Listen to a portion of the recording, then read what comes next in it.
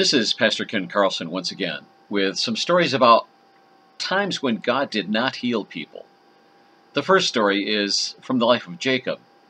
From his youth, Jacob was always quick to make a deal where he'd come out on top. He even weaseled his brother Esau into giving his inheritance over to Jacob. His conniving finally caught up with him. After years of separation, Jacob was going to see Esau, who was accompanied by a small army of 400 men. Now, who needs a bodyguard of 400 in order to meet a relative? Understandably, Jacob was nervous. He didn't know how deep the root of Esau's resentment had grown. So Jacob prayed to remind God of his promise to bless Jacob and his progeny, as if God needed reminding.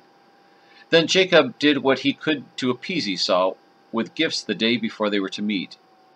That night, a man showed up and wrestled Jacob all night long.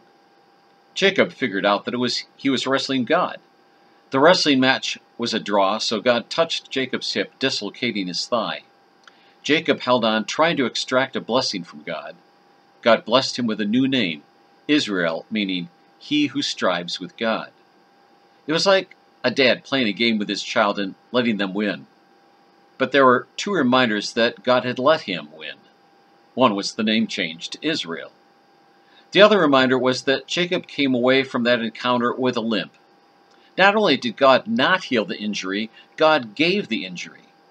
We're not told why, but perhaps God wanted Jacob/Israel to remember his dependence on his Creator. It became an ongoing reminder to Israel's descendants, the Jews, who ever after would not eat meat that came from near the hip socket.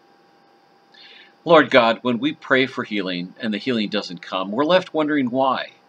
Give us fortitude to wrestle with tough questions, insight into what you may be trying to teach us, and endurance to keep walking, even if it's with a limp. Amen.